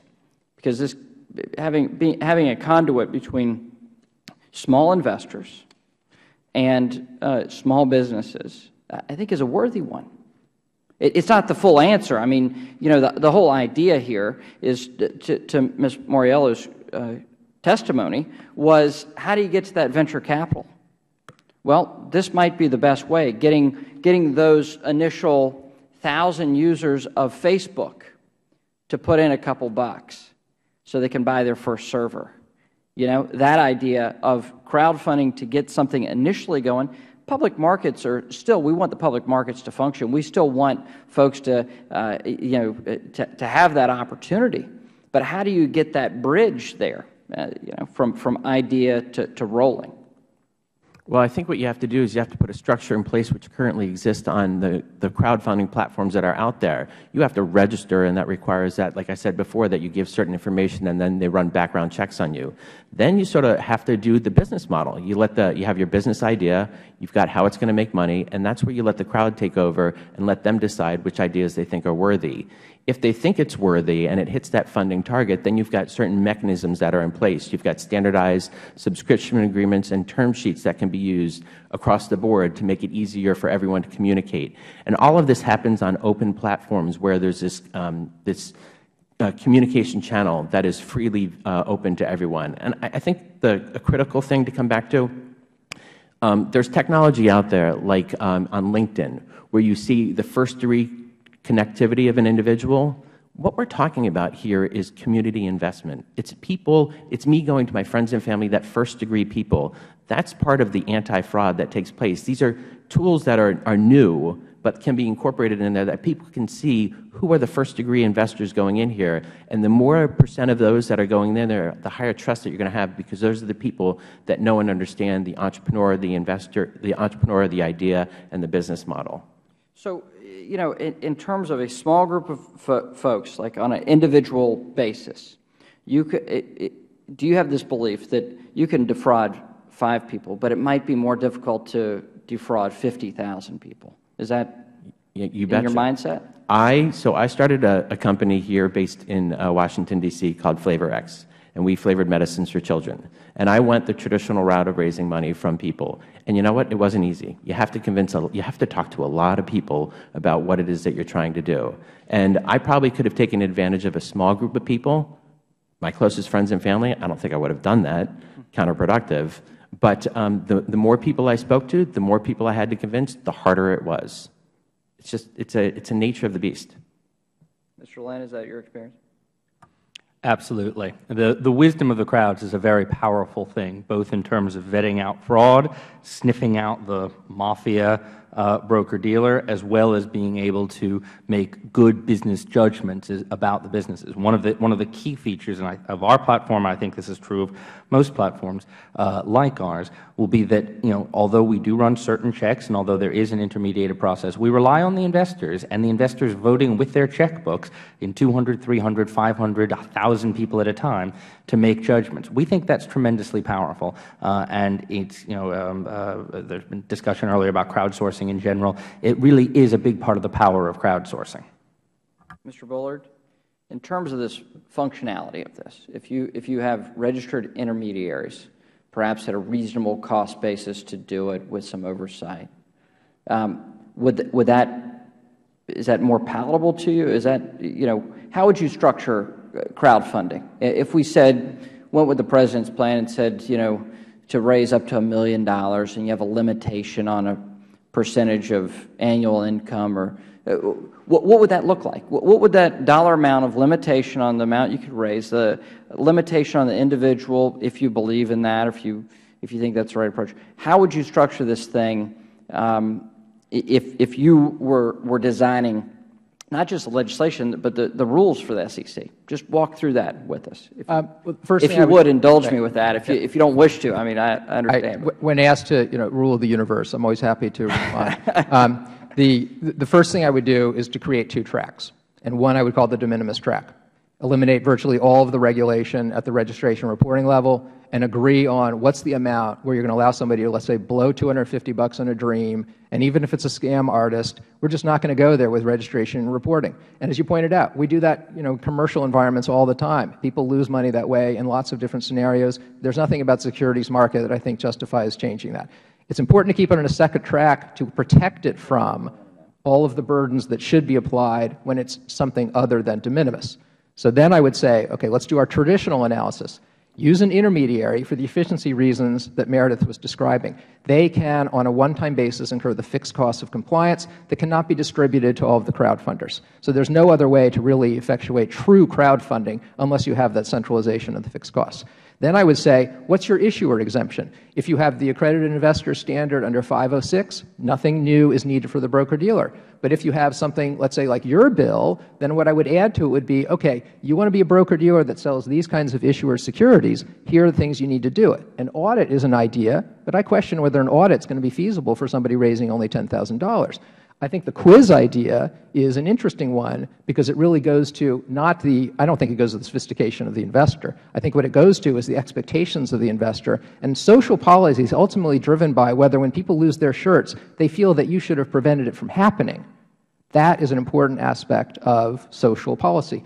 So I also like the idea of the wisdom of crowds. But just to give an example, the wisdom of crowds assumes that you have a rule in place that requires what they're apparently doing, which is you have to get a minimum number of people to get to a minimum amount. I like those kinds of innovative approaches to achieving compliance in a different way from the way the SEC really even thinks about it.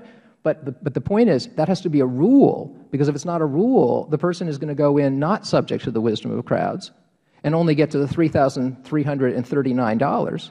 And then we put it in a bank account somewhere and disappear off the Internet. And as far as the ability to commit fraud in the Internet, I mean, I wish that the SEC's Internet fraud person, for which they have a specific office, were here, because they would just flatly contradict what we're being told about what goes on in legitimate Internet-based marketplaces. The amount of fraud the Internet is being used for is rampant. It is the ideal vehicle. If I were trying to create a fraud, I would love the opportunity to use the Internet to do what some of the proposals that are on the table to do, because that is precisely the way to raise millions of dollars from 50,000 people. So why don't we simply, for securities purposes, ban the use of the Internet? Because the Internet is also an incredibly valuable tool for raising capital. I mean, okay. So it's a balance. So what you do is you have only portals that have satisfied certain requirements being the places where you can do this.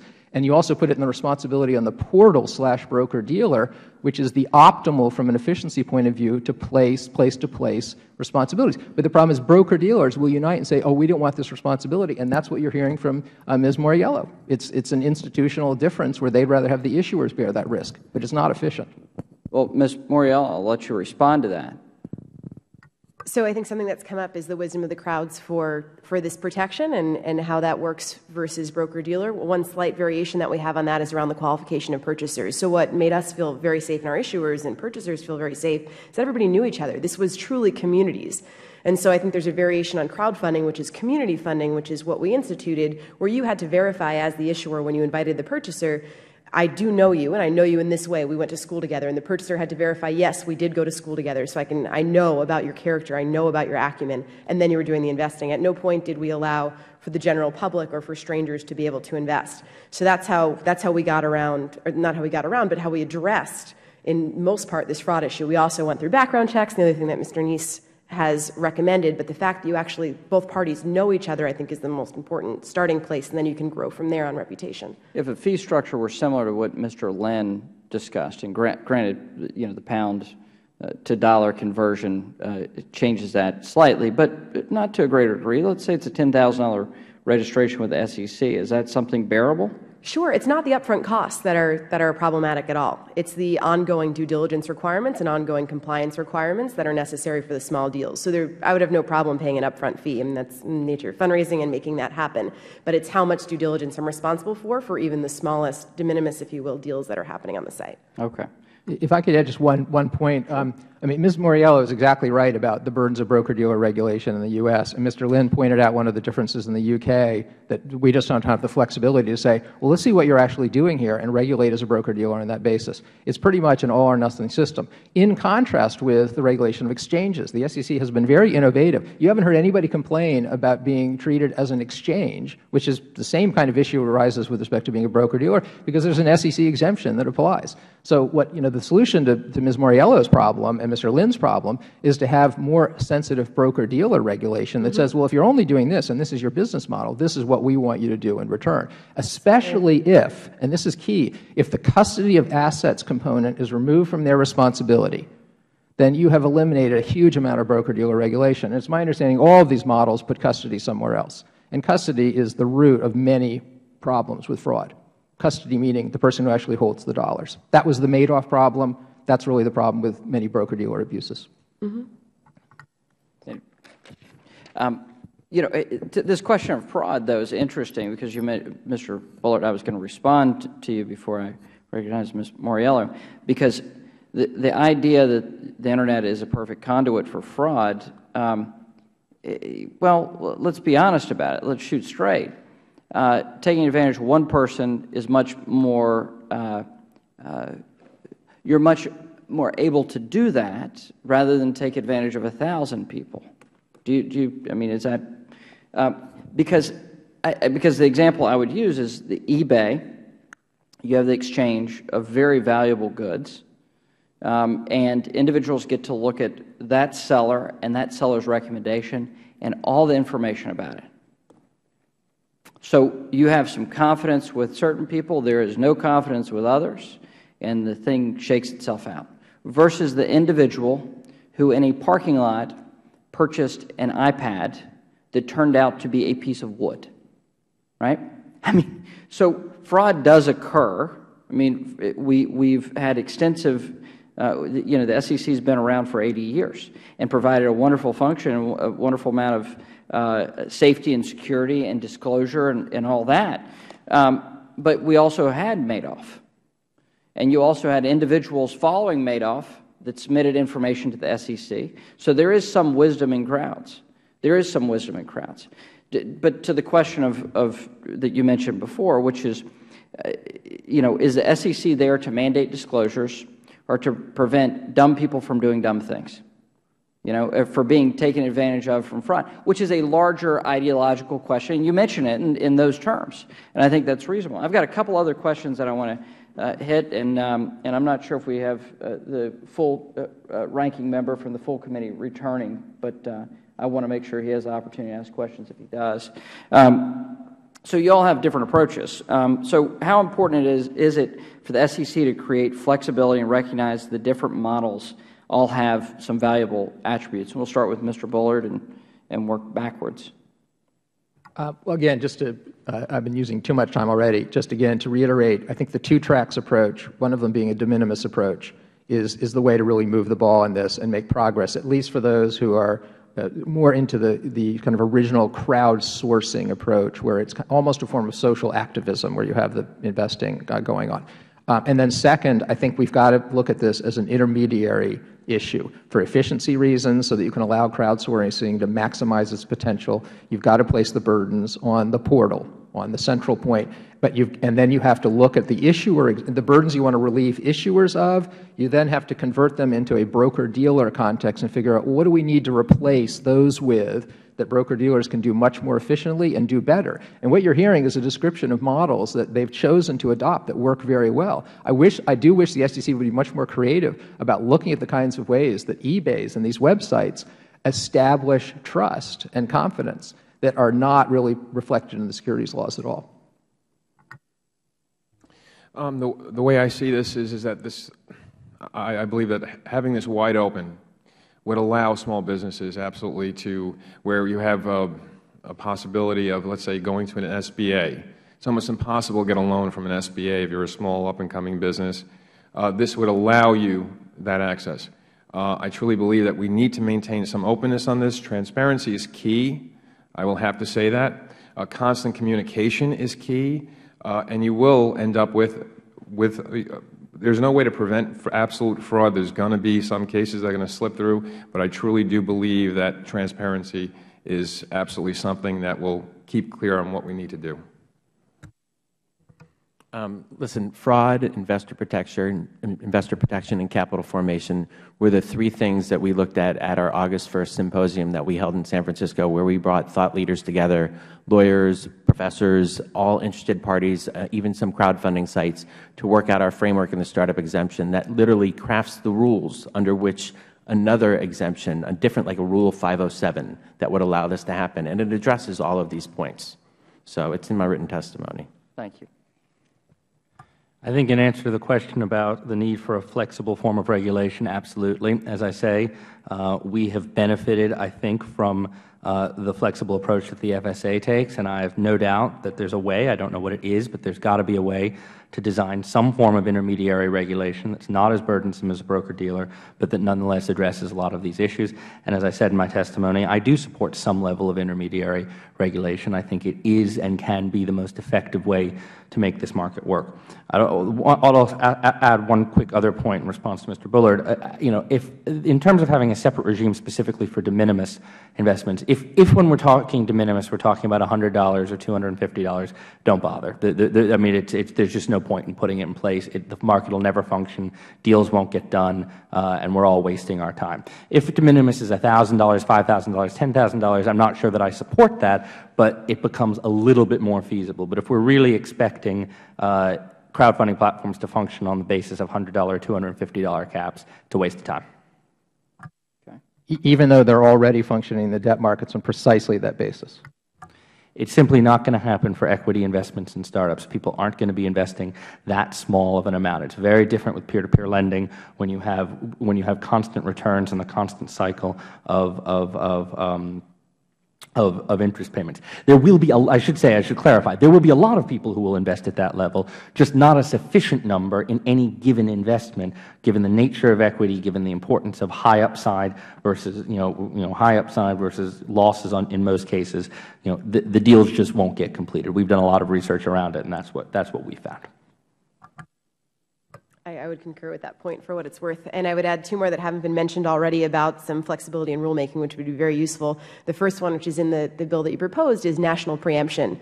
And although we have automated all the state-by-state laws, it's extremely difficult to build a scalable platform to facilitate these things if all of the states can put in their own laws on top of this. So I'd very strongly advocate and support what we've said about national preemption. And secondarily, the most important thing for a lot of the businesses that are using these functions is that they can raise more capital later, as you said. This is not the end-all, be-all to capital formation. This is step one. So ensuring that the rules that are put in place play well together with the other rules. So, for example, if you're doing a 504 raise and you can only raise up to $1 million and you want to raise a VC round 6 months later, you can't. You have to wait that appropriate period of time. So I'd encourage that to be taken into account with rulemaking as well. Okay. Ms. Cross, let me state the question in a different way, because I understand the limitations you have as an employee of the SEC, and so I know it's a unique position, but you've always done very well testifying before Congress and being forthright, based on those constraints, and I do appreciate that. So, is the SEC currently looking at recognizing the different models in terms of broker-dealers, that type of model, and providing some level of flexibility? What I would say is, and I appreciate your kind remarks, thank you. What I would say is that at the staff level, as we've been thinking through what would be the best way to advise our Commission, we've talked about the fact that there may be a need to have scalable regulatory approaches and frankly, to think about this creatively. So, yes, from the staff level perspective, we've been having meetings pretty regularly recently to talk through what would be the safest way to roll this out if the Commission were to decide that it wanted to do it on a cost-effective basis, and questions around, depending on what the role is of the intermediary, could you make the regulation of it scalable so that it's cost-effective?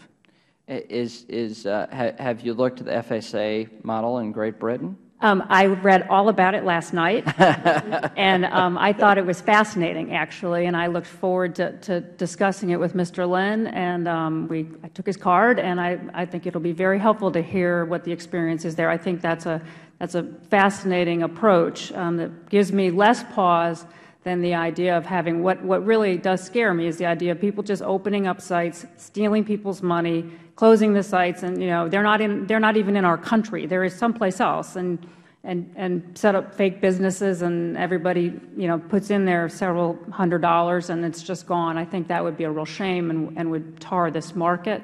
And so the approach that the FSA that he described for the FSA sounds quite interesting. Okay. Even with that great diligence provided by the SEC, fraud still does occur. And so, I think it's important that the SEC keep in mind the cost-benefit analysis of potential lost profits and lost opportunities at the same time. But, is there well, what are the SEC's regulations on peer-to-peer lending? First of all, I need to start by saying that I used to represent one of the two large peer-to-peer lenders before I came to the SEC. So I'm recused on talking about particular peer-to-peer lenders. The regulations that are currently being complied with by the peer-to-peer lenders require that they file registration statements to register their securities that are backed by the notes that come from the individual borrowers. And I believe that they're not regulated as broker-dealers. I believe that there are alternative trading systems that are associated with the peer-to-peer lenders where the members can trade the notes. And that, the ATS, is run by a broker-dealer. But the site itself, I believe the money runs through a bank. People put their money in a bank, and so there isn't any concern that the money will be stolen. And that's how it's done. Okay, and so that is to Mr. Bullard's point of who actually possesses the assets in the transaction. Right, it's in a bank, is my understanding. Yeah. Okay, and so that model is different than a broker-dealer model for that peer-to-peer lending site or company. Yeah. That's right. It is. They are not registered as broker-dealers, is my understanding. It's been 2 years since I've been back to the Commission, so I have not paid attention to what they've been doing lately, but that was what the model was in the past. Okay. Okay. So, Mr. Lynn, you mentioned something earlier that I wanted to touch on, which is you said that larger investors should be permitted to invest alongside smaller investors. Why? Why do you think that's worthy, beneficial, proper? Well, getting to the point I made about the problem with the de minimis exemption, the key here is if we think crowdfunding is a good thing and if we would like to see these platforms function effectively in the market, the deals have to get completed. And I'm operating under the assumption that most platforms will work on an all-or-nothing basis, as ours will. It's not going to be very appealing to investors to risk putting a few $100s into a business and then finding that the business has it but can't do anything because it didn't raise the rest. So assuming that these are $50,000, $100,000, maybe more, $250,000, $500,000 capital raises, they need to get completed for the businesses to be able, for crowdfunding platforms to be able to function. And our view, based on our research, is that the way they will get completed will be through a mix of a high volume of smaller investors alongside a number of larger investors being able to invest $1,000, $5,000, $10,000, potentially even $50,000. And that what you'll see in the spread across, and you do see this to some degree with peer-to-peer lending already, but we think it will be more pronounced given the nature and appetite for risk in the equity markets, in the private equity, private companies. We think that the way that deals will get done, and the only way that they'll get done, is if you have some larger investors in there. As I said in response to the ranking member earlier, you could set up a bifurcated system if you wanted to, but there isn't really a whole lot of benefit in doing so, and it adds additional administrative burden. And in fact, by having larger investors come in on our platform, they're going to go through the exact same qualifications, exact same screening that our smaller investors do. So if anything, they get an additional level of protection. Does the President's proposal of limiting it to $1 million raised, does that provide significant investor protection? No, I mean, I don't know that it necessarily does. I think in terms of, switching from the size of investment per investor to the size of raise per business, It is difficult for me to foresee a whole lot of online crowdfunding successes at much above $1 million.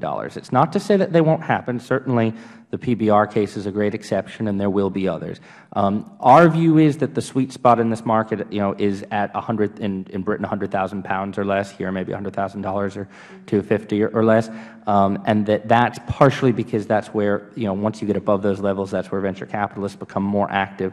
There are a lot of other routes to capital. So we don't see a tremendous amount of detriment to $1 million cap, but I'm not sure I see the advantage to it either necessarily. Ms. Mauriello, do you see it the same way? I would agree. Our sweet spot's around 50,000, and again, it's two different markets. I do think that there's going to be some really outstanding cases. Even on Kickstarter, there've been outstanding cases of raising $1 million or more, and I applaud those, and those are wonderful. But I do think the bulk of the market is going to be in that $50,000 to $100,000 range. Okay, Mr. Neiss. All I want to add to that is I agree that it's the $50,000 range, but I think the whole point of having the $1 million in there is if you're successful at $50,000 and that's your proof of concept and you need to go out and grow it from there, you can go back and show the crowd what you did with that $50,000, be held accountable to that $50,000 in an open, transparent platform, and then go out and raise $250,000 under this framework up to $1 million to really get it going. And I think the most critical thing is the most successful companies that come out of this will be the breeding grounds for the VCs and the private money. Okay, so to go right back through the three of you as well, the limitation, 10% of your income or $10,000, do you think that's a wise limitation? It's the President's proposal, which is also in the legislation that I filed yesterday. Absolutely. I think it's very wise to have a limit there. I would propose that the limit on percentage is going to be more protected than the dollar limit. The dollar limit is going to be outdated very quickly and constantly need to be updated, whereas the percentage limit will always hold. And I agree with Mr. Lynn that we've seen the 80-20 rule in place, that you do need to have a few investors who are going to carry the bulk of this, and they might be investing more than $10,000 if that is, less than 10 or even less than 5% of their net worth. I agree 100%. I think that a percentage-based limitation is fine. Our own is 20% of the investor's net worth in aggregate across the platform, 10% of income. I think that's all arguable. I don't see the value, and I see a lot of detriment in a dollar limit. Okay. We're in favor. We actually had it in our exemption initially, and we took it out because we thought the self-reporting on it was just, we left it up to the person to be responsible with what they wanted to invest. Mr. Bullard? Yeah, I think Mr. Lynn just misunderstands my proposal. No. I wish you'd answer the question I just proposed, which is the $10,000 10% of your income cap. Do you think that's sufficient or appropriate? No, I would draw a paternalistic line at someone living below the poverty line not being allowed to put $1,000 or $1,500 into an offering over the Internet without substantial additional protections through an intermediary platform, other than those just voluntarily adopted by the firm. Okay. But I would draw an income level, maybe it's $50,000. I agree completely with the structural absurdity of the current accredited investor standard. We can fix that, but going all the way down to, persons with $10,000 in income, I think that's a mistake. Okay. Mr. Migliozzi, how does it make you feel when these three crowdfunders to your right say that, it's going to be about $50,000 to $100,000 you can raise, and with an idea you had, you got $200 million of commitments? 282. Yeah. Oh, 282. I'm sorry. Okay, this particular case is obviously think big, with the crowdsourcing a brewery. I think limitations is going to limit business growth on the amounts. I think that having the opportunity to allow businesses to be able to get that brass ring, go a little bit further, those opportunities should be there. I don't see why we'd want to artificially hold back entrepreneurs from getting from point A to point B and then be able to put themselves into the larger investment market at some point. So I would say that in my opinion, obviously, think bigger. Okay. In terms of final, I'm wrapping up here just so everyone, for planning purposes. In terms of what the economic impact would be if we follow the President's proposal, Can you go through and just give me your estimate? We'll start with you, Mr. Bullard. Well, I think you would see a substantial increase in fundraising over the Internet under that approach. There's no question. It would assist capital formation. It would give investors more options than they currently have, and it would be a kind of liberalization that I think would be a good thing to some extent. But I think it would also as described in his proposal, which is this unadorned $10,000 limit, it would open the door to a substantial amount of fraud. I think it would inappropriately sort of eliminate any kind of cutoff as to the sophistication and or income of the person investing in unregistered securities. Okay. No comment. Mr. Neiss? I just think preventing investment doesn't equal preventing fraud. And the only protection that we can give is an informed investor, and that's going to come through education in an open, transparent platform. I think if we get the capital flowing based on our projections, we can create 500,000 companies over the next 5 years and employ 1.5 million jobs, net new jobs. Okay. Mr. Lynn? I mean, in terms of economic impact, I can just tell you our estimates for Britain, which you can then multiply by 5 based on population and maybe assume a slightly higher entrepreneurial appetite here. In Britain, we plan at scale to be able to see 1,000 to 2,000 new businesses funded per year.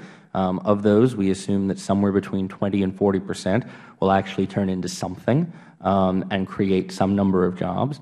And you can work backward from there to think about the sort of economic impact. And that's our platform alone. There will be other competitors out there, other businesses starting. We see a vast level of nascent entrepreneurship in Britain, in Europe, in the United States, and around the world, where people would love to start a new business, have value-creating ideas, but don't have the access to the very first capital they need.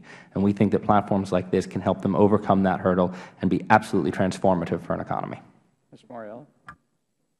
Absolutely agree. One of the statistics that got us most excited about the potential for change in this industry is that over $100 billion currently transacts between friends and family and informal investing networks every year. It's the second most common way of starting your business after your personal credit card, which you mentioned yourself. So I see a tremendous potential to both, putting more protections on that market, which currently has no protections. Those are checks across the dinner table that nothing's happening around, and growing it substantially. The capital is there. It just needs to be accessed.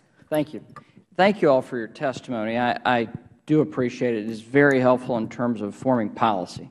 There is some give and take here, but I think the input has been just absolutely fantastic. And unfortunately, you're here on one of the mornings where Congress had about 20 different things going on. So we've had, and so that has been the attendance question here this morning. The subject matter is fascinating, absolutely fascinating.